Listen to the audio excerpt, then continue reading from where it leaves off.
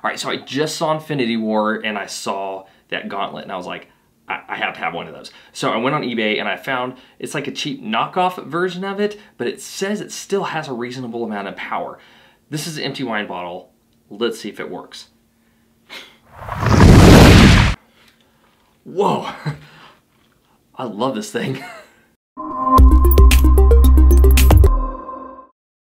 Hey everybody, so this thing worked, that's awesome. So today I'm going to be doing a Rosé. It is the number 5 JCB by Jean-Charles Boisset. It's a Coast de Provence, and it is a 2016, 12.5% alcohol by volume, and I paid $10 for it at my local grocery store. So first of all, it doesn't have a screw top, unfortunately.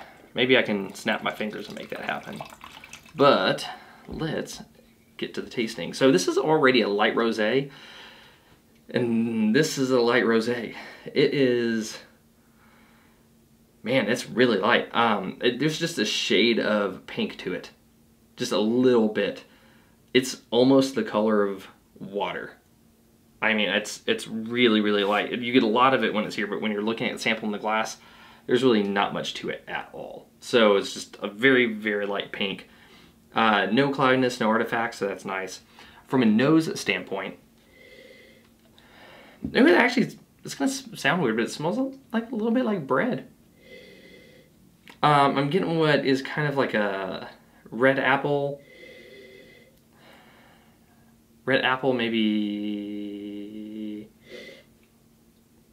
like hint of strawberry, but I'm getting kind of like a yeasty note to it, almost like kind of something like a bread.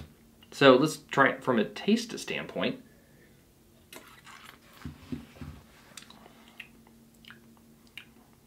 Okay, so it does have a bit of a pungent note to it in terms of bitterness and sourness on the end.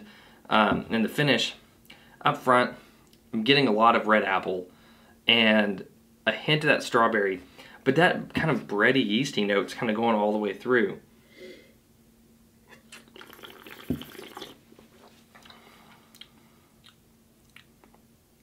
Has a pretty much like a half-second finish. It's pretty much clean.